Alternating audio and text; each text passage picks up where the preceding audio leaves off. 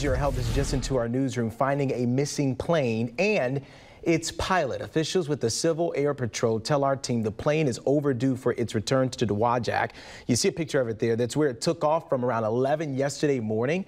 They tell us the plane is a small home-built airframe with polished aluminum. The tail number is N569SX. Witnesses report seeing it head north after takeoff. Teams are still searching near Van Buren, St. Joe, and Berrien counties.